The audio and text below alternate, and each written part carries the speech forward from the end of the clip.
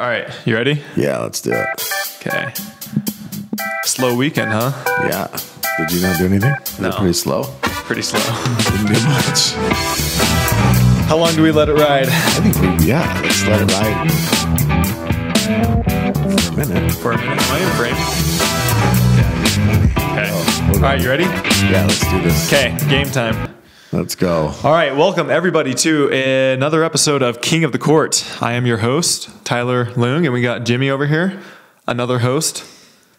What does your hat say? Just Jimmy M. I mean, had a very dear friend hook it up. Who sent you that? I'm not going to say, but look at. Can you guys see that? What is it? We're not going to answer that. We're going to reject that one. Who was it?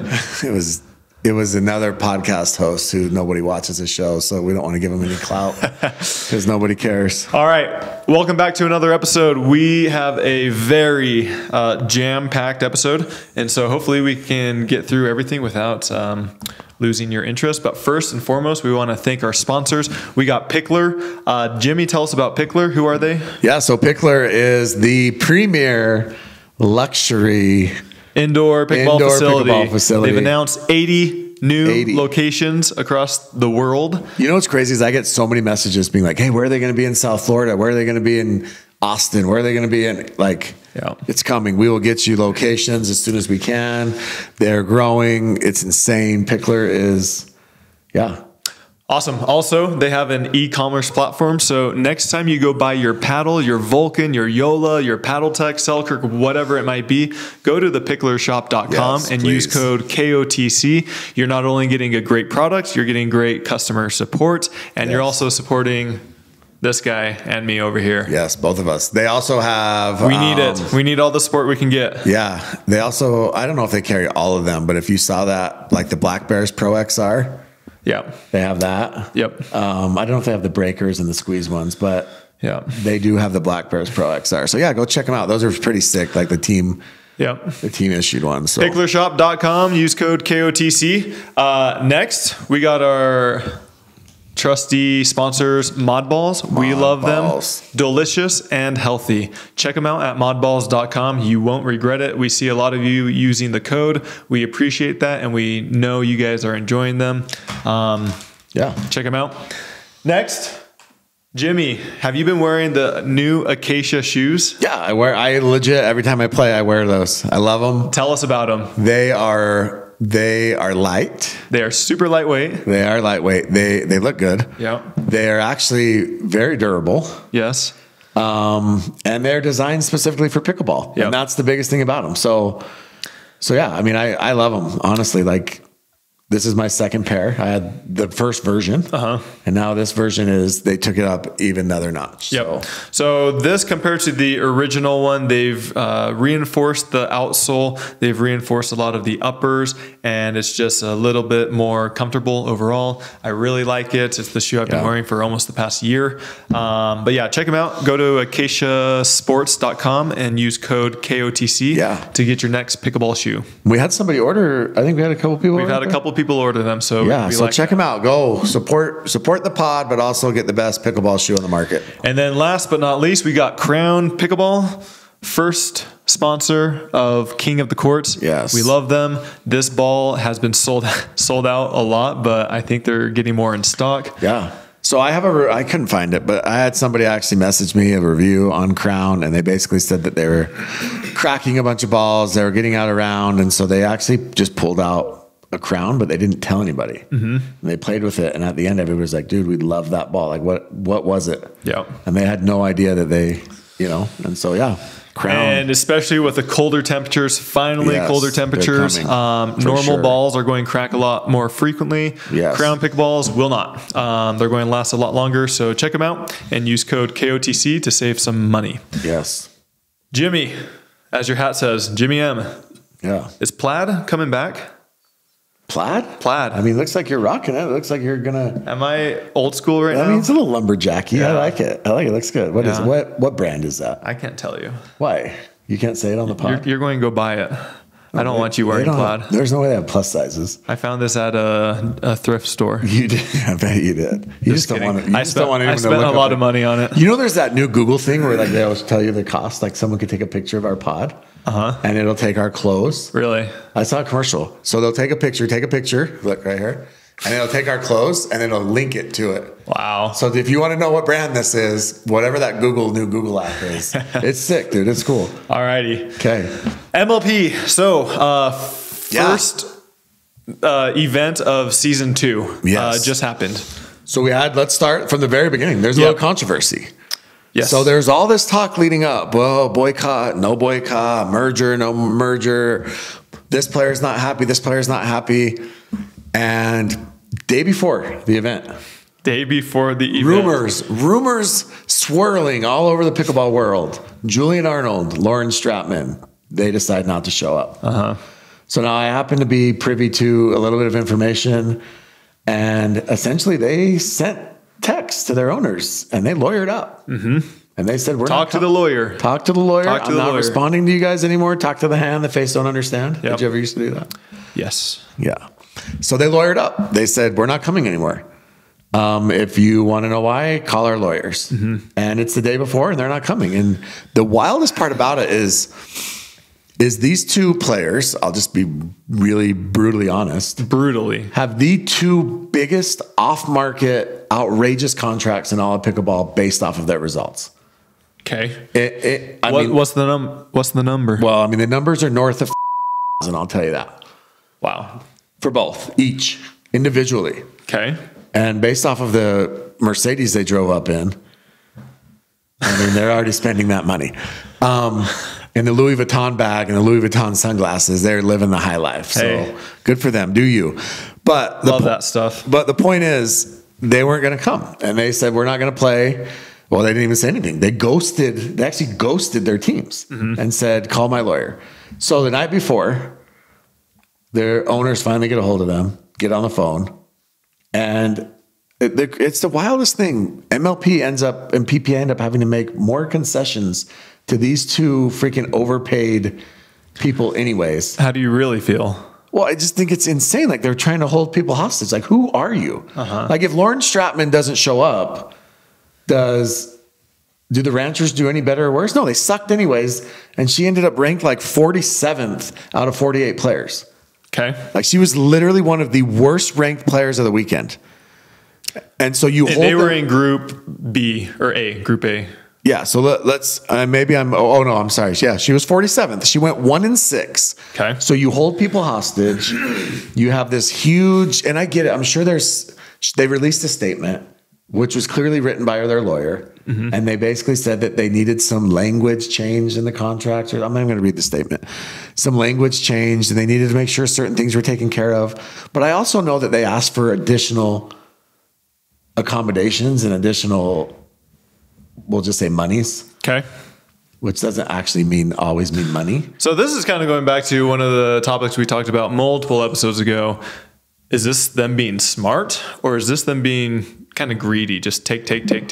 I mean, I think it's both, but I think that they ended up getting what they wanted. So in the end, they're smiling and they're happy and whatever. I think they're very happy. But I also think that they're officially like public enemy number one. And honestly, like I will give Julian, everybody knows how I feel about Julian. I think he's just very outlandish. And I think that he's not as good as he thinks he is, but I will give him credit. He balled out this weekend. Yeah. He absolutely balled out. He was insane. I had a question mark. I didn't know which Julian was going to show up. Yeah. I didn't know if he was going to be kind of checked out or if he was going to have something to prove. And he killed it. And there's nothing more to say, but he absolutely slayed it. Yeah.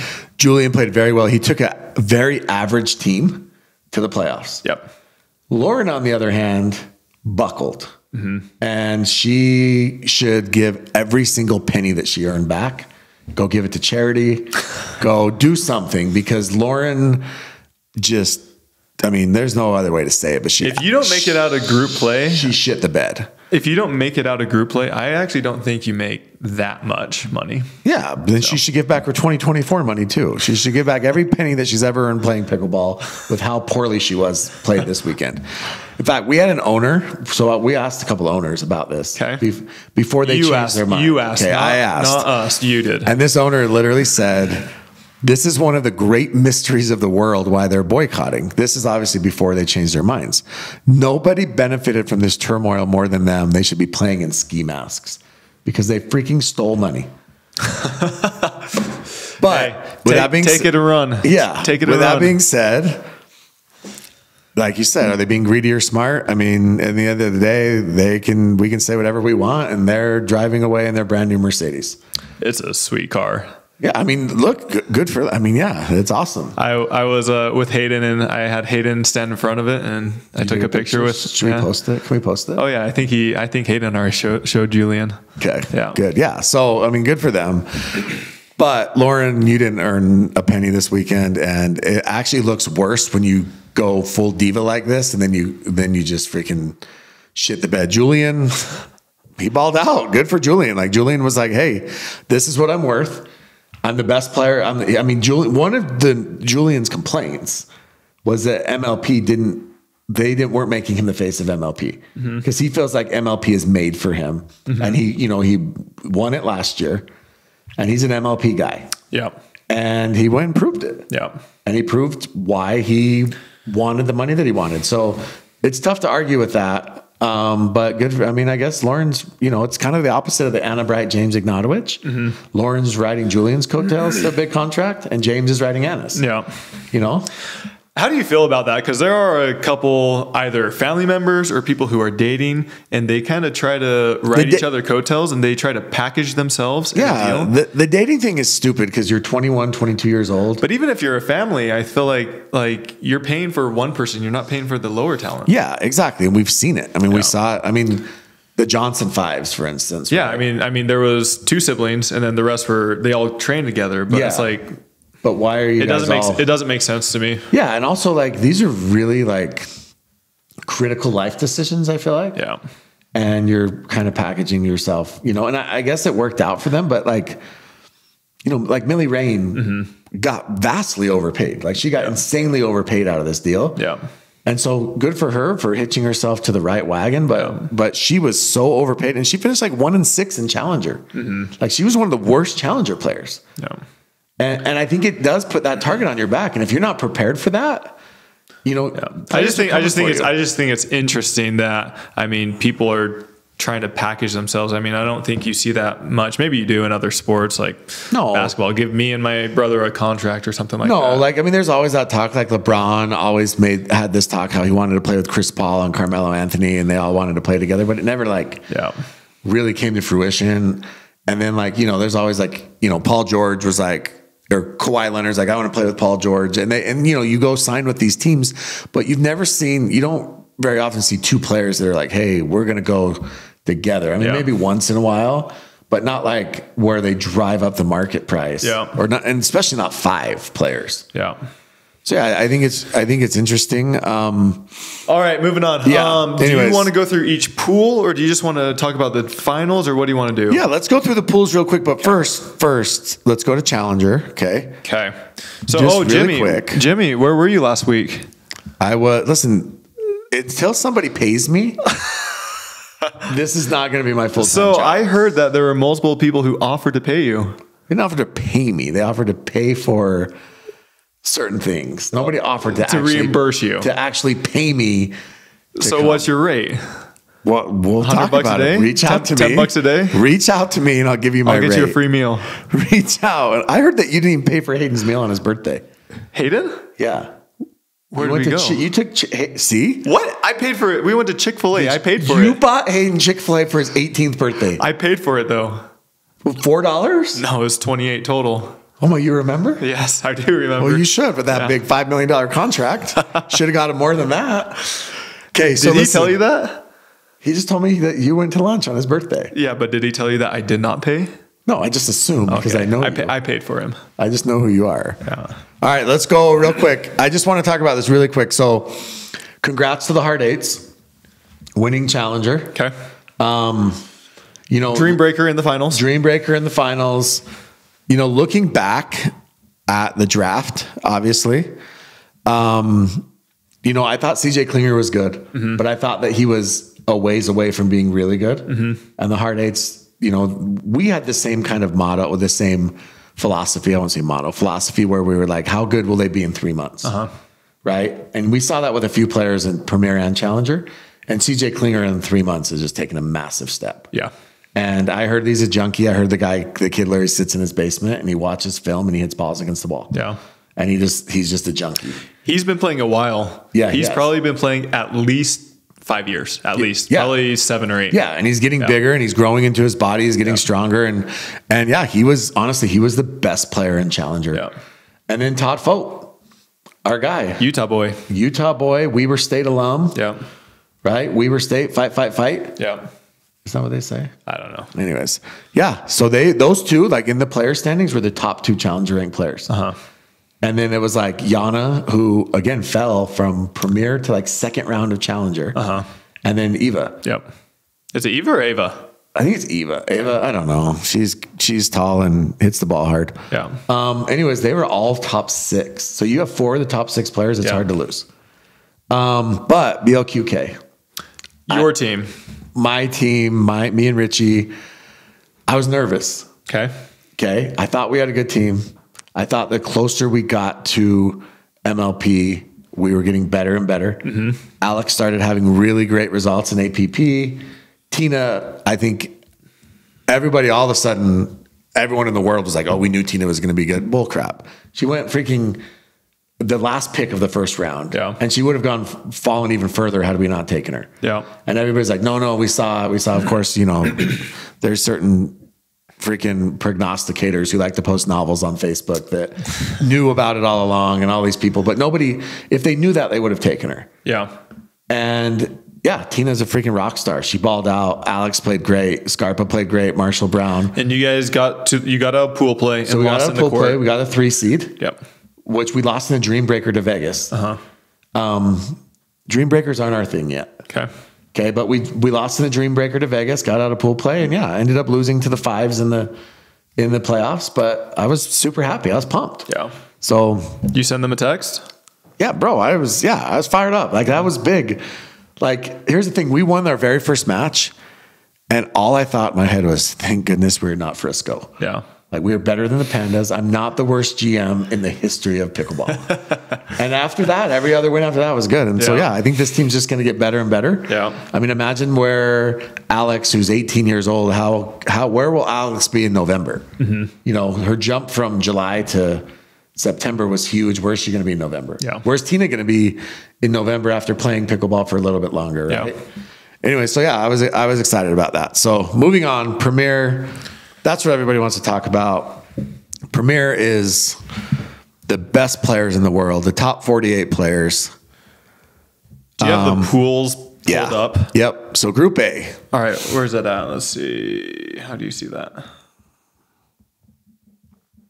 All right. So walk us through just kind of if anything stood out to you. And let's see. Yeah. So Group A was the Squeeze, the Breakers, the Bouncers, and the Ranchers. Okay. I'm there. Yep. Okay. So, I mean, we started off with. So going into this, I thought Orlando Squeeze was going to be good. Yeah. I thought Texas Ranchers were going to be good. Yeah. And I thought Bay Area Breakers could be good. Yeah. So I mean, my predictions, if I remember correctly, were the Squeeze and Breakers would come out of this pool. And they did. Yeah. And I thought the Ranchers would have come out of that. Yeah, I mean, I think the Ranchers were solid, but again, Lauren Stratman did not bring it. She didn't bring it this weekend, and it could have been because of the distractions. It could have been all these other things. Yeah, it could have been because they literally didn't decide to play till the night before. Yeah, there was lots of things, but I also felt like the Breakers.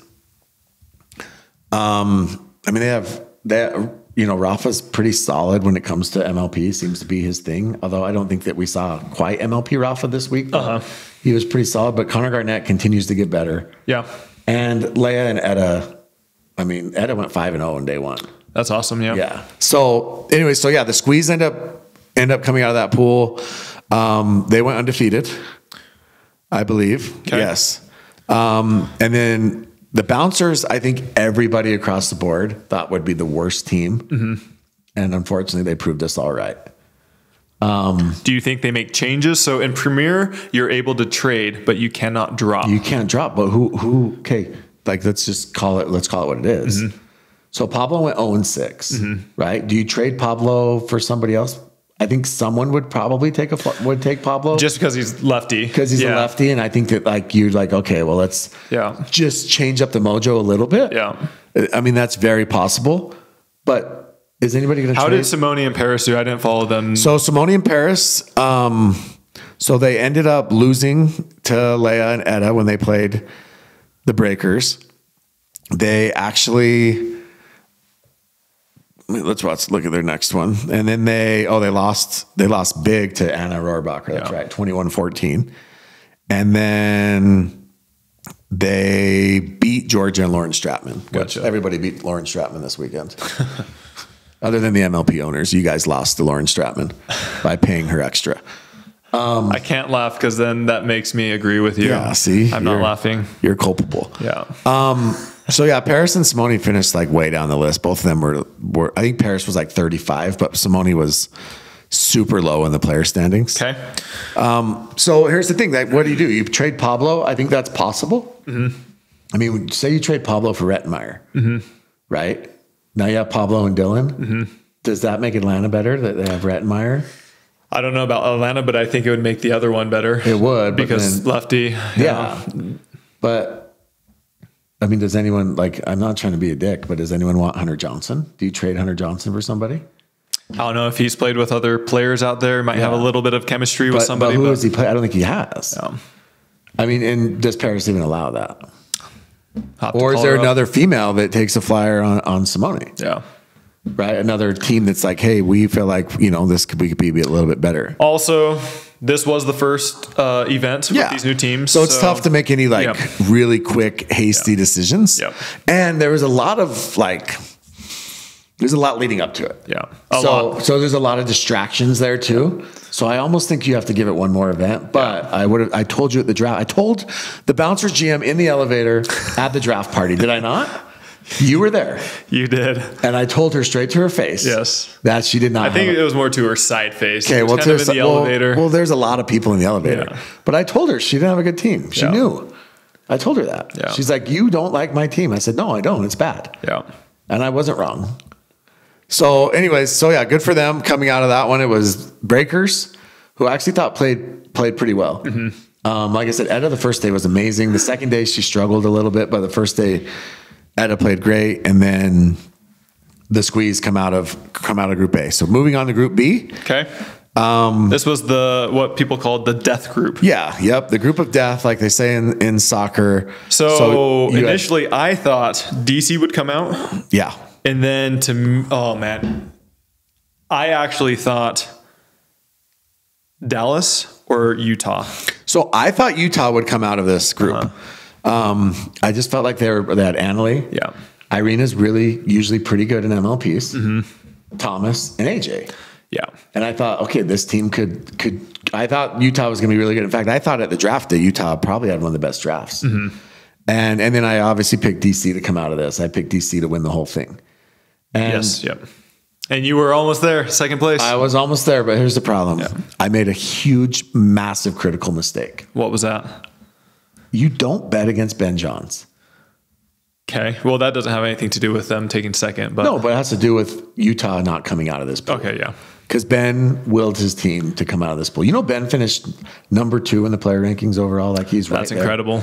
Like I mean, there was a moment where Eric Lang took over. I don't know if you saw that men's match. I heard about it. Yeah, where Eric Lang just went freaking nuts, and then he has to play mixed right after, and you're like, oh, there you are, Eric. There you are. Yeah. That's why everyone thought Tardio should have been drafted over you. Yeah. But with that being said, the slice, Ben is just too good. Ben is tough. Because Lacey Schneemann was the worst ranked player in all of MLP. Yeah. And he still took that team to the playoffs. Yeah. Like she's dead last. Yeah. She's below Hayden, who only played 2 matches. Yeah. Well, did Hayden even receive a ranking? Because I think they only do it if you play him. Yeah, he did. He did. He's like, right. I mean, he's near the bottom too, just because he went 0-2. Yeah. But yeah, I mean, Pablo went 0-6. Yeah. And Lacey Schneeman is worse. Lacey Schneeman went 2-9. Gotcha. And yeah, so she's the very bottom of the player rankings, and Ben still took that team to the playoffs. I think that's impressive. So DC and Chicago come out of that. Their pool was really weird, and I know that Dallas Pickleball Club, they were in a really weird situation where they had to win one match, and then these different scenarios had to happen, and it almost happened where they went 1-2, and they still almost came out of the pool play. And actually, some of their players thought that they did make it out of the pool play. It was weird because I always thought that the tiebreaker was based off of net points or whatever. Yeah, and it looks like they had changed it. I think so, yeah. The tiebreaker was changed a little bit. So, yeah. And also, the other thing that was weird is when they did some of these playoffs were weird, like in the Challenger playoffs. Usually it's 3 versus 6 and 4 versus 5. But they did 3 versus 5 and 4 versus 6. Gotcha. Yeah. Which was also weird. I don't know who made those decisions. Brooks, is that your thing? Because why would 3 have to play 5? There's no advantage. Like, you should get an advantage for being the 3 seed. Yeah. And then 4 playing 6. So anyways, I thought that was a little bit weird, unless this is like a PPA thing where it's like, 3 and 4 are the same. Yeah. But here's the crazy thing, dude, is Dallas Pickleball Club. So on paper, they were drafted by Dave Fleming. On paper, you're like, okay, they have James Ignatowicz. They have Callie Smith, Elise Jones, Jay DeVilliers. Yeah. There's big names there. They should have taken me, then it'd be 3 of us in Utah. Yeah, they should. Well, no, you don't want to be on that team. So you have these big names. You think that they're going to be solid. I thought they would be a 2-2 type team. And I know that they played in like a very tough group, but Callie went 3-3 overall. Jay went 3-3. Okay. James Ignatowicz and Elise Jones went 1-5. James Ignatowicz won 1 game in the entire time. Like, you're a first round pick and you won 1 game. Yeah. Like, that's rough. Yeah. Like, you got to do better than that. And that's why they were bad. I mean, his point percentage is actually one of the lowest. I think it is the lowest. 44.2% of doubles points won is dead last. So why do you think that is? Is it the format? Is it these players aren't playing well? Is it something else is going on? So I think the format matters for sure. I think that there is a little bit of that. I think the rally scoring is just not built for everybody. And I think that James is a big risk, big reward player. And he's streaky. Yeah. Right? And the reality is if you're a big risk, big reward, you're going to miss a few shots in a row, and that costs you way more in rally scoring than it does in traditional side out scoring. And yeah, I mean, he didn't play great with Jay. I mean, look at these scores. They lost 21-17 to Ben and Eric Lang. And then him and Elise lost 21-15. I watched that. I thought they were actually winning. Like, all the points I watched, it seemed like they were winning. And the score said otherwise. Yeah. And then they lost to Riley and Alshon 21-16, which, by the way, remember when he came on our pod and he bragged about how he'd never lost to Alshon? Does this count? I don't know. MLP. I mean, I bet Alshon counts it. Definitely. Yeah. And then Jade and Riley beat him and Elise 21-14. And then he got his 1 win, which was 22-20 over Thomas Wilson and Kyle Yates, who was subbing for AJ. Yeah. So that makes it tough too, because it's like your 1 win. That was the last match, yeah. Yeah. So your 1 win and both teams were out of it. Well, Dallas still had a weird outside shot, right? Yeah. Yeah. But then he goes and loses to Thomas and Irina 21-15. So him and Elise got just smashed and mixed. They were never even close. Yeah. So, but does this mean that's the other thing? Like, we talk about couples. Like, this shows kind of the benefit he has from playing next to Anna. Yeah. Right? Like, and it also shows how important partners are. Definitely.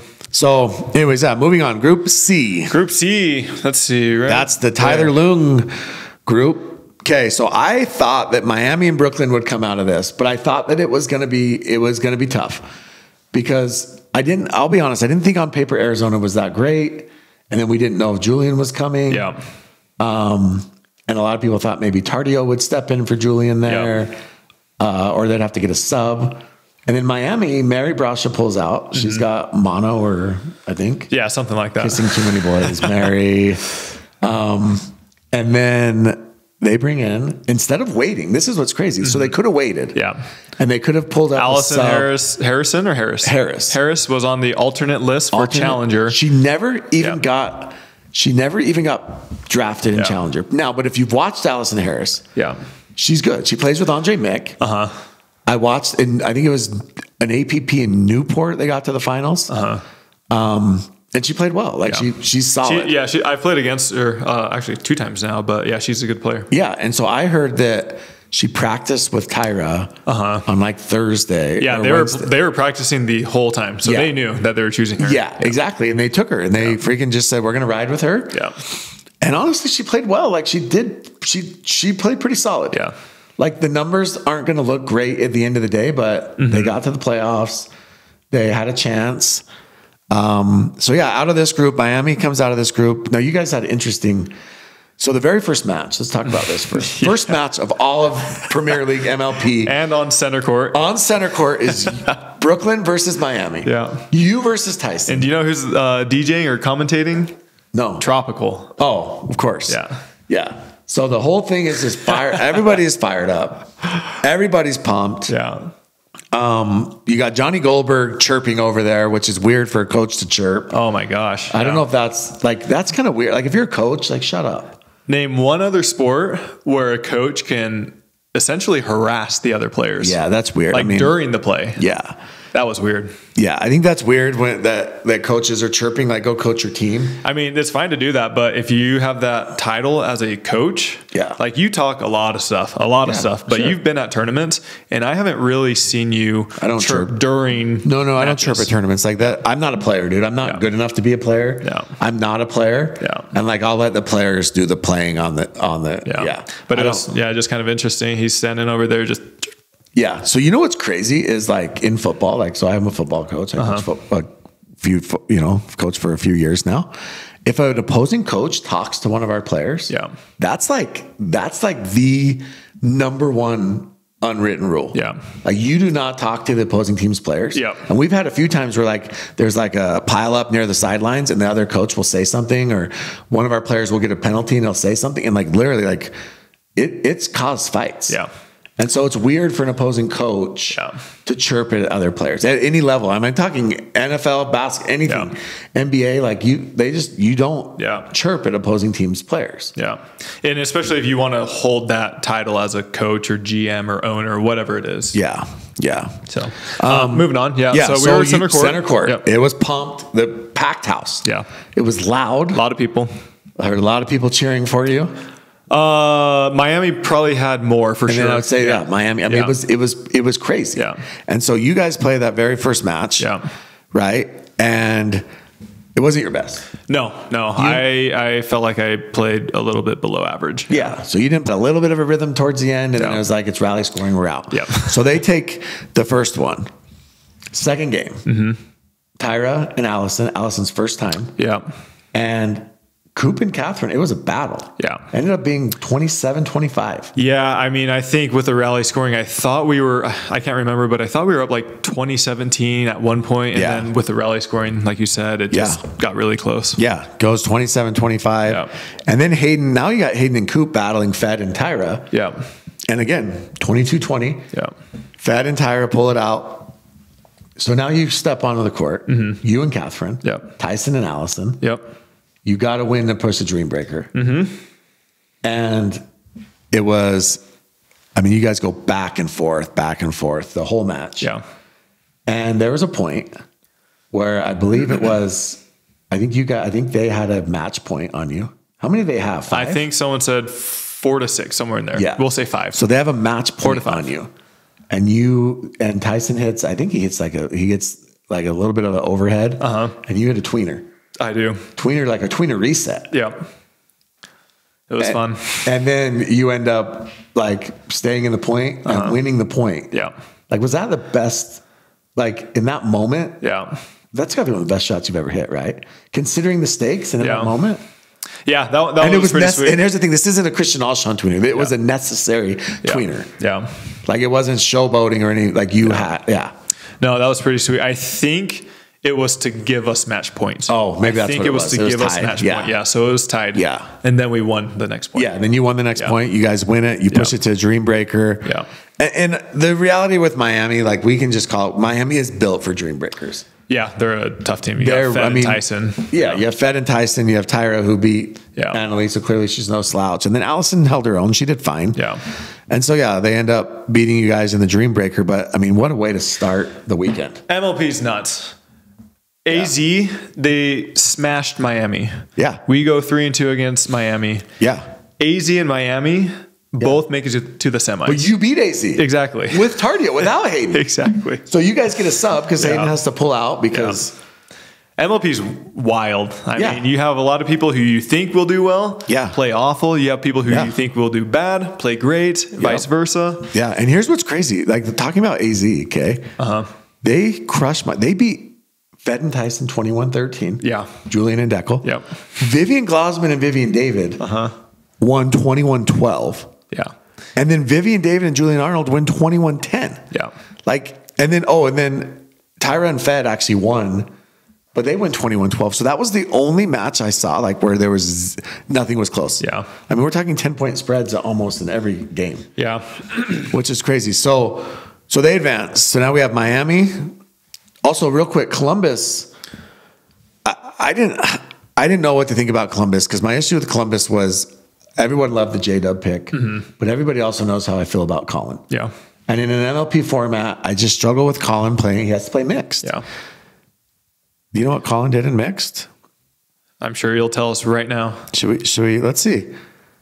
So Colin, Johns. So they played Julian Arnold and Vivian David against Arizona. To preface this, Megan was playing the first day, and Megan Dizon, and then she pulled out the second day. She got sick, right? And pulled out the second day. Yeah. So Colin and Megan lost 21-14 to Julian and Vivian. That was the first day. Then they played Brooklyn. And wildly enough, the only loss that Columbus had against you guys was Colin and Megan, 21-14 to you and Catherine in mixed. Weird. Yeah. And then they played Miami, and Colin and Tina Pisnik lost 21-12. So Colin Johns lost 21-14, 21-14, 21-12. Have I proved my point yet? Have I? And in men's, he did fine. Like, he did. They played well. Him and J-Dub played well. Yeah. I thought they were going to be, so, I mean, everyone, well, not everyone, but a lot of people thought that they were going to be very low energy, low emotion. And I think the players were kind of like that, but they had a coach. Yeah. What's his name? The guy in Texas. You've talked to him. Buff dude. Ryan? Yeah. Him. Oh, yeah. I think he was the coach, and he was doing a lot of energy. He was? Yeah. Pickleball? Yes, him. Yeah. So he was coach or GM. I don't know. Okay. Yeah. But he does. He's a high. But he was providing guy. The energy. But the players were pretty quiet. Yeah, he's a high energy guy. Yeah, and I think that's good for them to have. Yeah. So Miami comes out of that. You guys ended up. That's what's crazy. Like we just said, you beat Arizona. Tardio and Coop, they were up 20-15 or 20-16, and so they had multiple match points. And had they won that, we would have gone to a dream breaker in which they had just lost a dream breaker to Arizona the match before. Oh yeah. And so I mean, literally 1 point changes the whole scenario quite a bit, but as is life. Yeah, for sure. So we head into the playoffs. But I think it's funny. A lot of people were talking about how tough all the teams were in Group B, which they are. But 2 of the semifinalist teams came from my group. Yeah, which I thought was really random. Exactly. I mean, and so we go to the playoffs, and the Breakers play Arizona. And same thing. It was just a battle back and forth. You know, Vivian David is just solid. She's just as solid as it gets. She makes balls. Yeah, that's the best thing to say about her. I thought Glausman was decent. Her player rating is actually very low. She's one of the lowest rated players. She was, I think, other than Lacey Schneeman, she was the lowest rated female. It was like when she played, it was just, maybe it's what to expect from a newer player, but it's like when she played well, she played really well. I think she deals with what a lot of people deal with, especially her being new, is just confidence. Yeah. When she was confident, she was playing extremely well. When she was low, she was missing a ton of balls. Yeah. And against us, I don't think she had a lot of confidence. Yeah. We had a lot of fans there, and I think that may have gotten to her head a little bit. Well, what's crazy is Breakers went up 2-1. Right? So they lose the men's match. And then the women, Etta and Leia, win 24-22. And then Rafa and Leia end up beating Glasman and Deckel. You know, there's like 21-18. And then they go to the last mixed match, and it's Etta and CG against Vivian, and you lose 25-23. Okay. So which would have won it for the Breakers. So they pushed to the Dream Breaker, and Arizona which is crazy because I felt like on paper Bay Area was better. Yeah. On paper, and Arizona just got caught fire. Agreed. Yep. Yeah. And they roll it. So Arizona wins that. So now you go Slice in Miami. And almost the exact same situation. Tyra and Allison win. Ben and Eric Lang freaking win go watch that match. Go watch Ben Johns and Eric Lang against Tyson and Fed. The level of play was just insane, and the consistency between those guys. Yeah. It was wild. That match is worth a rewatch. So they end up winning 28-26. Ben and Jesse pull out a close one. And this is like what you said. Everything's close. 23-21. And then Tyra and Fed win 22-20. So now it goes to the Dream Breaker. And this is where the Dream Breaker, the team that's better built for the Dream Breaker, actually comes through. Because Miami, I would say Miami's got to be 1, Breaker's got to be 2 when it comes to Dream Breakers. For sure. And Miami ends up winning 21-14. I mean, you know, you have Jesse on that side. You have Lacey. Eric Lang is not a singles guy. No. And so, they end up winning it to advance. So now we get to the semis.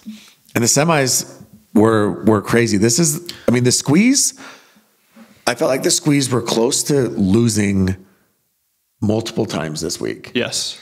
And they just, for whatever reason, it was like they just seemed to hang on. And the same thing happens, right? So Anna and Rachel. I was surprised it was so close with Arizona. I thought they would have won a little bit easier, to be honest. Yeah, but I mean, they ends up like the same thing. Goes to Dream Breaker, shocker, and the squeeze again are built very well for Dream Breakers. I mean, Zane Andre Deescu was who knew he. I mean, I think most people knew he was good at singles, but he's very good at singles. Yeah. He used to do singles a lot, but I don't think he plays much now. Exactly. And he was, he was insane. Zane, obviously, you know, probably better at singles than he is at doubles. Yeah. And then Anna Bride, of course, has a great background in Rohrbacher. Should we talk about Rachel Rohrbacher? Talk about her. Like that, when she was drafted, it was like 100% upside pick. Yeah. And I think people questioned it, but they also thought, you know, if she ends up being good, then it's a home run pick because that's a pretty solid team otherwise. Yeah. And who else do you take in the 4th round in that spot? I mean, the talk was Glasman, right? Yeah. She was really the only other player. Yeah, I mean, you could look at Glasman, Pisnik, Susanna Barr, Yana. Yeah. But Rohrbacher just, ended up having crazy success. Yeah. She was really, really good. So, Orlando pulls that one out. And then in the other semi... Miami versus DC. That was over in 40 minutes or less. DC just rolled. I mean, Jade and Jackie were unbelievable all week. I mean, those two are they're just solid. Yeah. And so, they crushed Tyra and Allison. Who's the better one? It really depends on what like your... Truly, like what style? Because Jade has a big. Which one has more success? Which one has more wins? I think Jade has more wins, but Jade also got to play with Riley. Gotcha. Jackie had to play with Christian. Gotcha. But they rolled them, and then Christian and Riley end up beating Tyson and Fed, and then Christian and Jackie crushed Tyson and Allison. Yeah. So now we got the finals. So this just happened. We're recording this literally as the finals end. Yep. So I was kind of watching. And I was getting a lot of texts from people saying, "Oh, this is going to be over so quick." Yeah. DC was up 2-0 within. So Jade and Jackie win 21-16 in literally like a 10-minute match. Yep. And then Alshon and Riley win 21-12 in probably like an 8-minute match. Yep. And then they go up like 8-4 or something like that in the first mixed match. And Christian, they're on fire. And Andre and Anna battle back. Yeah. I think it was like 11-7, and there's when they did the side change. And then they battle back. They get it to like 12-11, 13. Now they go back and forth. So both sides had match points or had game points. Yeah. But Christian and Jackie have a match point. To win the entire thing. MLP. Yep. Yeah. And Christian ends up hitting a ball long. And he was playing insanely well. Yeah. That whole match. And then when it got to like the last couple of points, he just melted down. It was almost like he tried to do too much, and he just freaking melted down. And there's no other way to say it, but he choked. He absolutely choked. And so Andre and Anna won that. But now you're like, okay, well that's fine. But now we have Riley and Jade, who I don't know if Riley and Jade lost all weekend, you know? Yeah. And so now you have those two going, and you're thinking that they'll be fine. And freaking Zane and Rohrabacher. Zane played the best probably mixed match of his life. And they just battled and they grinded out points and they just ripped balls, and they ended up pulling out a close one, 22-20. And that's where the momentum shifts, because the whole advantage that DC had leading up to that is gone in that Dream Breaker. Yeah. Because the squeeze. Not only that, but your energy, your momentum is deflated. Yep. I mean, you were up 2-0 and you just let a team come back from. The squeeze ended up winning it.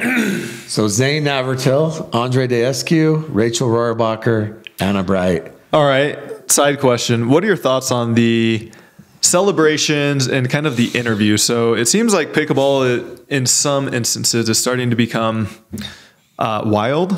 I don't know, just a little bit more outspoken. I don't know if that's the right terminology. I think here's my thought. Okay. I think if you're going to do an interview and you're going to say crazy outlandish things, like, I don't have any issue with it, truthfully. But the problem is some of these players, it's way too forced. It's not like a natural thing. And so it comes off as cringy. And it comes off as like weird and forced. And it's not like natural to them, right? Like to compare, like Travis Kelce. Travis Kelce of the Chiefs. You interview that guy, and he's going to say something wild and off the wall and crazy, but it's very natural, and that's who he is, and it's funny. And if you listen to their podcast or you follow him at all, like, that's just who he is. Where some of these players are trying to, like, I don't want to use the word controversial. I just think they're like trying to just be liked.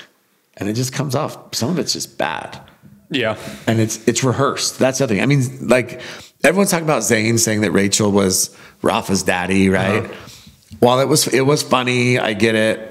But Zane asked to be interviewed. Like, Cameron Blackwood was like, oh, you want, Zane asked. Because it was rehearsed, and he, you know, like, maybe not rehearsed is the right word, but he, you know what I'm saying? It wasn't like off the cuff. Like, he literally was like, oh, I'm going to say this. Do you think that this is good for the sport?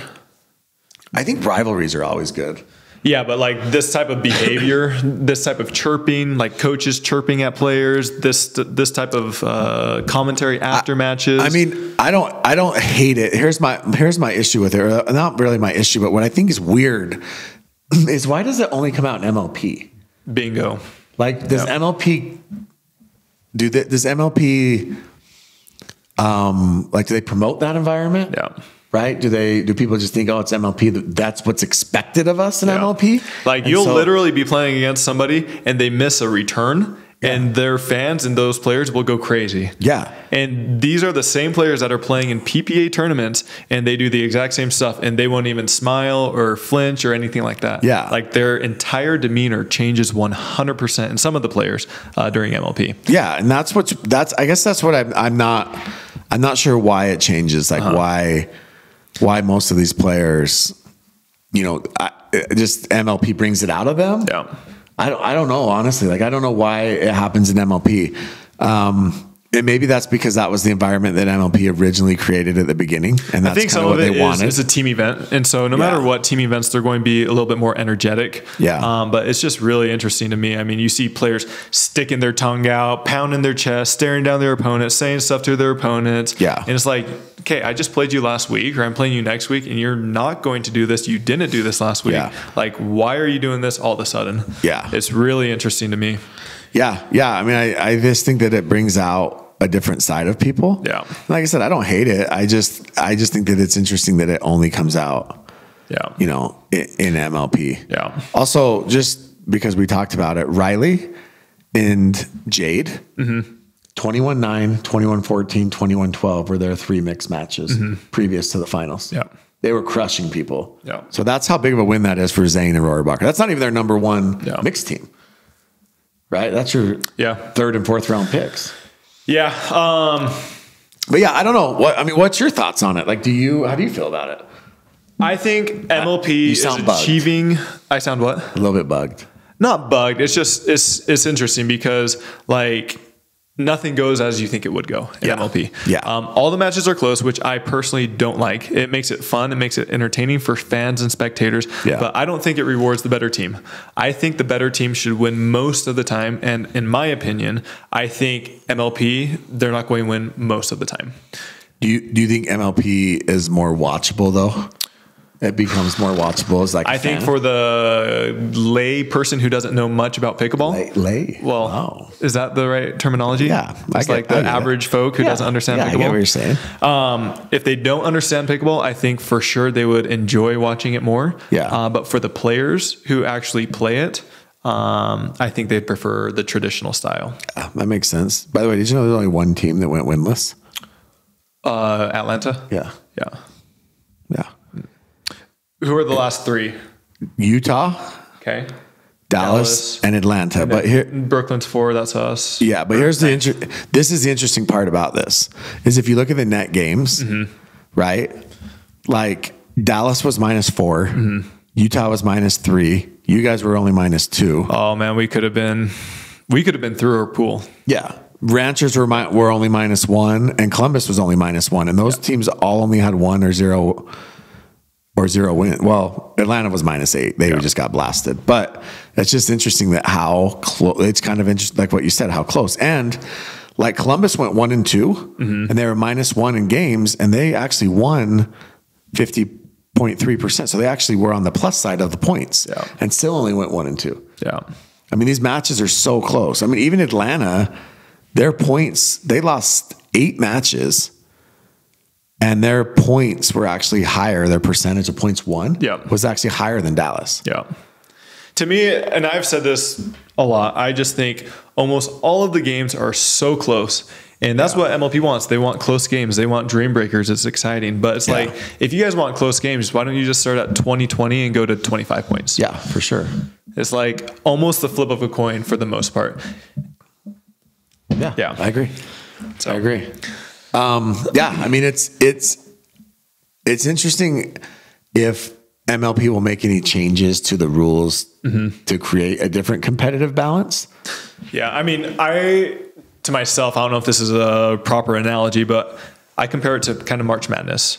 March Madness is so fun because why? Why is it so fun? Why is March Madness fun? Because of buzzer beaters and buzzer beaters. It's upsets. There hasn't been anybody who's predicted 100% the outcome, right? Yeah. Because it's unpredictable. Yeah. And I think that's similar with MLP. Yeah, but for sure. I don't think it rewards the time people spend into practicing, to looking for partners, to all that stuff. Yeah. I mean, I think I think there's a time and a place for it. I think if we could do 4 to 5 MLP events a year, so much fun. But you don't want to do 12 and 12. Exactly. Like if you had to do this 12 times. Yeah, that'd get really... Do you think it'd lose its luster? I think it loses its luster and it'd be very draining emotionally. What if you did a season-long thing where you played like for example, there's 24 teams now, not 12. Yep. Okay. And you guys are in, 4 different groups, right? So there's 6 teams in a pod and you play the other 5 teams. And you play them during PPA events, and you just play 1 match. Yeah, I don't know if I'd like that or not. I mean, we haven't done it yet, and so I can't speak to that. So say you play them on a Wednesday. Yeah. You play 1 other team, and that's it. So, I mean, it's an hour, 45 minutes, hour and a half. Yeah, I don't know. To me, that'd be a little bit weird. Yeah. I see where they're wanting to go with that. But I don't think that's going to have the same energy of like what you just had. Yeah. And it's going to feel different. Yes. And I know that there's been talk of playing either before, like the Wednesday before, or the Sunday after. Yeah, but the issue is you're still having to go out 1 or 2 days early. Well, that's what I'm saying. And playing the Sunday after you play a PPA event sounds even worse. Yeah. So I don't know what they'll do. I mean, I enjoy MLP. It's a lot of fun. It's fun because you see new matchups as well. Yeah. You'll never see Ben play with Eric in a PPA, or maybe you will. But some of these other wow, Eric, my bad, Eric. Maybe some of these other partnerships. You just might not see. Yeah. All right. You would never see Ben play with Eric ever. You never see Ben play with me in a PPA. This is not charity. Yeah. We'll go to that. Yeah. Yeah. So let's go to questions. I mean, it was exciting. It was fun. Congrats to the Squeeze. Still think that's, oh my gosh. Their uniforms are awful though, by the way. Let's talk about uniforms while you're pulling up questions. Yeah. Let's see if I can pull up. The uniforms were bad. Like Miami has great colors. The pink. Yeah. I don't know why you're wearing the blue. The blue. Yeah. Yeah. It's so stupid. Like the Hard Eights have those pink shirts and they rock the pink. The pink looks good. Miami, I didn't understand that. The Squeeze uniforms today, good night. Like they look like they were literally should be on roller skates working in a 50s diner. Yeah. Like they were hideous. And honestly, it felt like a distraction.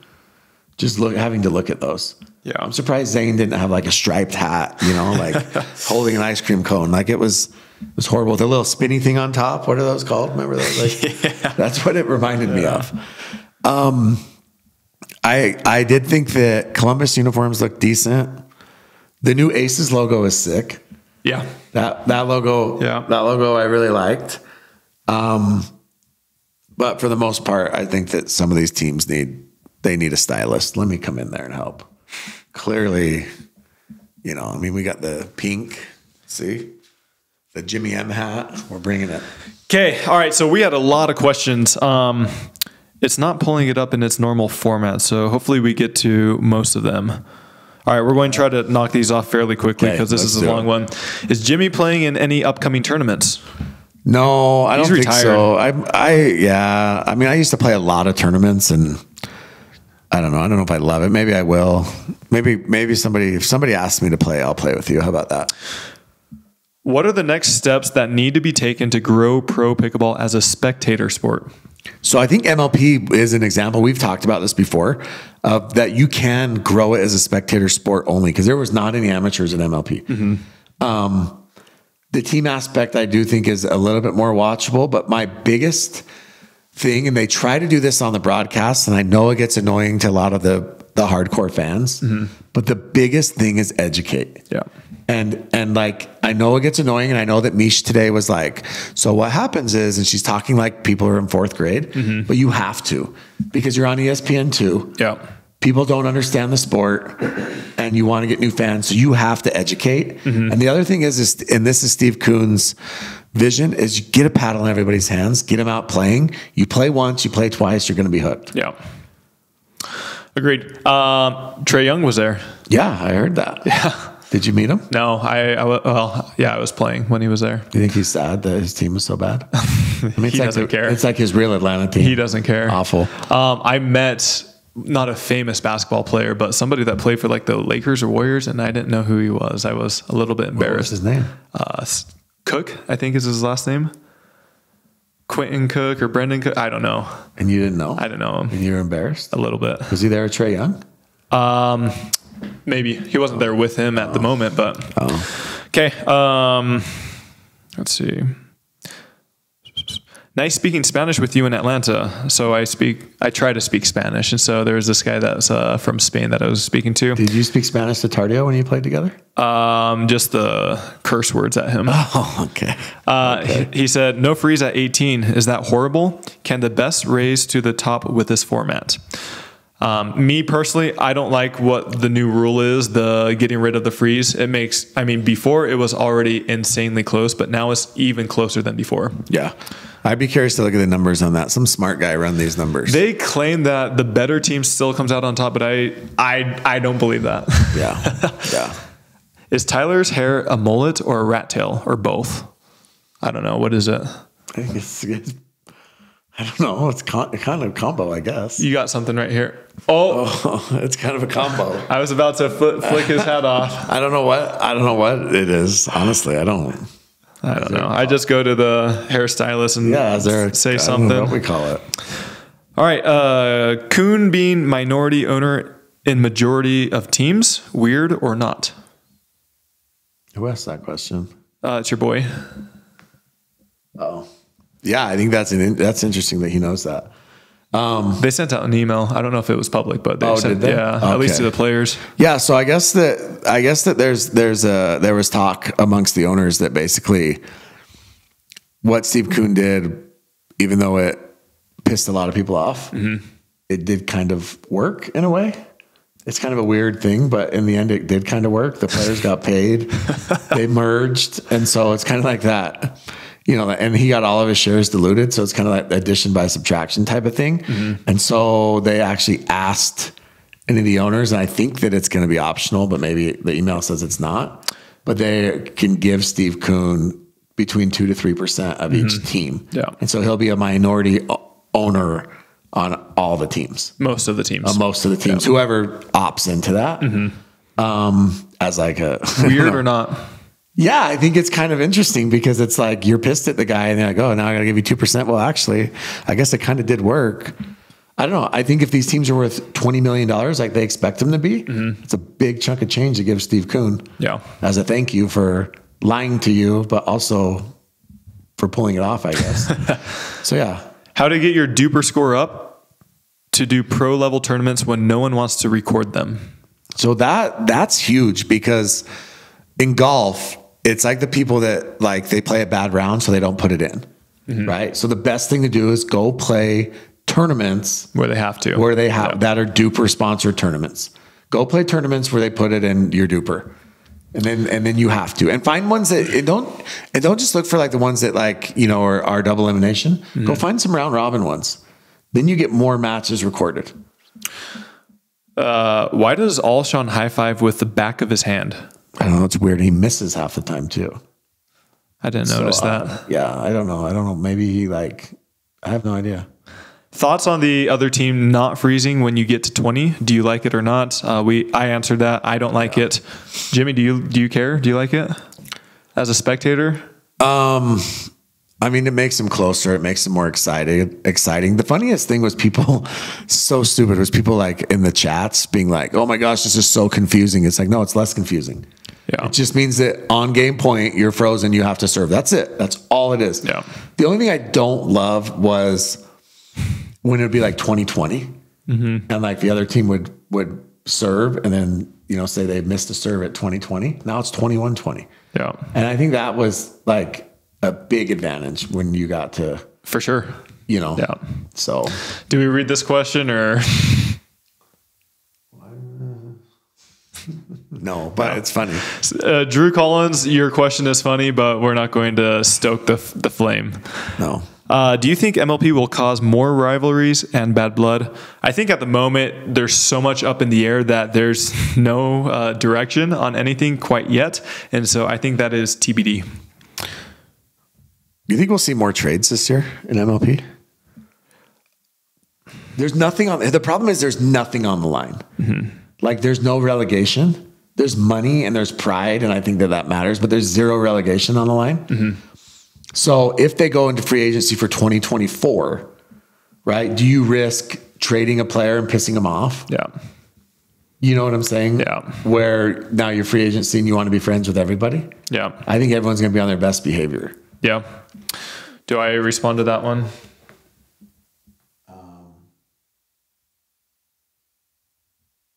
Yeah, let's talk about it. We'll do it briefly. Has K-Mac beat you in singles? I think I retired against him. That's when I got injured. Oh. When I rolled my ankle. Like if you played him 10 times, how many times did you beat him? I would think if I'm playing how I should, I'd probably beat him eight times or so. He's a good singles player. He was really good in singles. Yeah, but... Yeah. So the question was, true or false, you are jealous. Number one, K-Mac beat you in singles. No, he did beat me one other time. So we probably played 4 or 5 times, and I think I won 2 or 3. One of those times he beat me is when I rolled my ankle. And then number 2, Tyson rakes in the money. Tyson for sure rakes in the money. Yeah, good for him. Yeah. Nobody's hating on that. Good for him. Everything I've said about Tyson has never been about his quality of play. his skill level or anything like that. It's always been about personality or off-court antics or characteristics. Literally let him. Somebody said that we keep bringing him up on 25% of our. That's false. Yeah, and that we do it because it gets us clicks. But I don't think people understand that we don't need. Yeah, we get our clicks. I'll just say that. All right, we'll move on. What is the truth? Why Hayden did not play?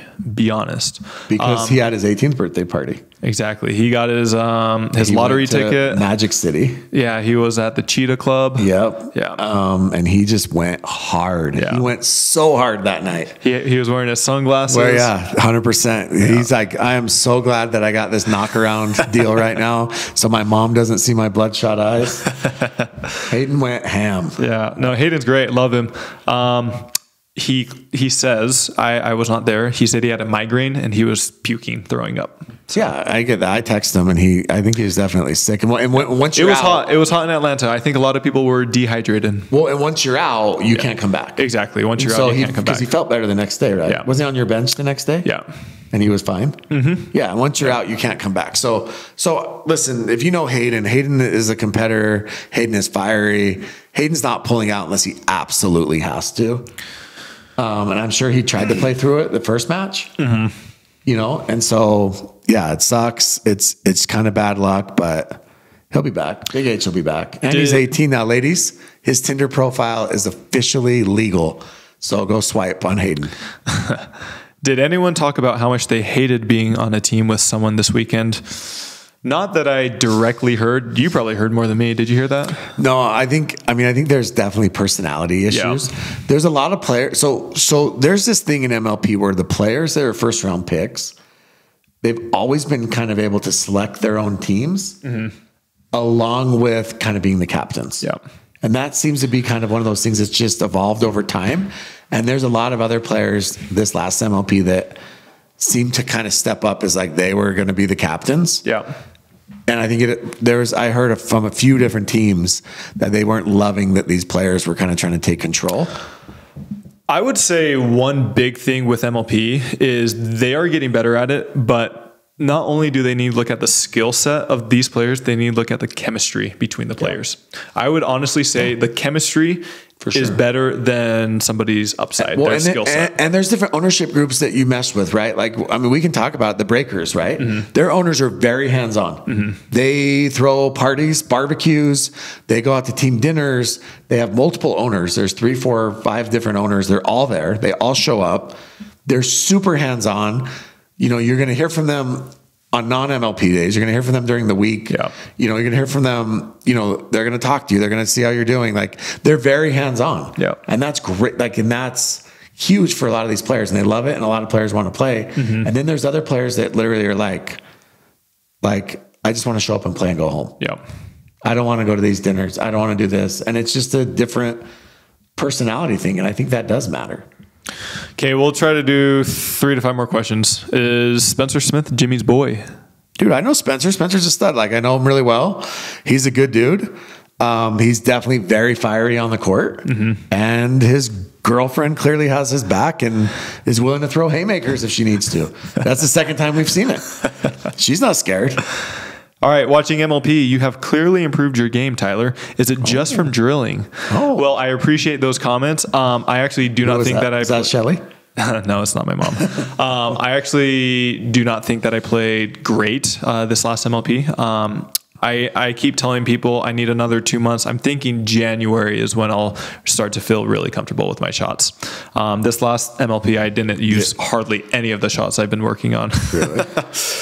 All right, next, biggest surprise and biggest disappointment at MLP. We kind of talked about that. Any big surprises and letdowns or disappointments that you saw? So I think that the big surprise was Rohrabacher. I think that she was definitely an unknown. But if you watched her, like when her and Dayescu played James and Anna at TOC, and they just crushed. Yeah, you knew it was there. You knew the potential was there. And yeah, she's obviously been grinding. I think we're going to see more of that because here's the thing is, and we talked about this pre-draft. You know what you're getting from Jay and Callie and Elise. Yeah, you know who they are, right? And they're solid players, but you know exactly who they are. At this stage of their careers, they're not going to show up and surprise you. Rachel, you didn't know. Yeah. She was 100% upside pick. Tyra, we didn't know. And Tyra's stock, obviously. Like Tyra's probably a first or second round female now. Yeah. You know, her stock is through the roof. Yeah. But when she was drafted in July, it was still an upside pick. And it's such an upside pick. Miami took her in the 3rd round hoping. And even people thought that was a little bit of a stretch. Like she should have been a 4th round pick. Yeah. And so I think we're going to see more of that. How many mod balls has Jimmy eaten since the podcast started? Under or over 2,000? That's a lot of mod balls. I'd be so sick, but I do like mod balls. All right. How long before they ban Jimmy from events because he always craps on everybody? Who do I crap? No one's going to ban me from events. Like, listen, pickleball players are not above criticism. They're not above, like, it's just like any other sport, right? Yeah. If a quarterback goes out and throws 4 interceptions, he's going to get freaking shit on. Yeah. That's what happens. Like, this is called sports. And if you're that sensitive, you shouldn't be a professional athlete. Most of the stuff, I'll say most, because there's some that isn't, but most of the stuff that we try to talk about here is fairly factual. Yeah, like if you play bad, like look. Today we went through all the stats. We said Lauren Stratman was bad. Okay, she was bad. There's no way to put it. She was bad. She got paid. Her first tournament since getting paid, she was awful. She was terrible, and it reflects on that. Like there's a lot of pressure on you. You're getting paid that kind of money. There's pressure, and she buckled under the pressure. It is what it is. James Ignatowicz, he got paid. He got paid a freaking bag of money. He was terrible. And I think that when you have that amount of pressure on you, you're going to be expected to perform. Yeah. And you're not going to be above criticism. It's just like any other sport. If I'm in the NBA and I go sign a huge contract as a free agent, and then I go out and I freaking shoot 3 for 18, right? I'm going to get criticized, and I deserve to get criticized. Is that it? Yeah, it's just dumb. Pickleball players, like, sorry, but most pickleball players are actually pretty fine. A lot of them actually message him saying, "Oh, what you said about me is pretty funny," or "This is true." Like I have, like they're not thin skinned like most of some people. Why do players act hard in MLP, but in reality at other tournaments have no personality? We actually hit on this earlier, but I fully agree with that statement. Yeah, it's a weird. It's somebody said, "Are you going to be working on your backhand dinks?" 1,000%. If I can get... Dude, people are brutal, aren't they? Who runs a better tournament, MLP or PPA? I mean, I wouldn't consider MLP what they run right now tournaments. I mean, they're more like events, I call them, and PPAs are more tournaments. So I don't think those are comparable. And it's hard to compare, obviously, because there's zero. The one thing with MLP, there's no amateurs running side by side. So it makes it a tough comparison. Yeah. But what about from a player's perspective, who takes care of you better?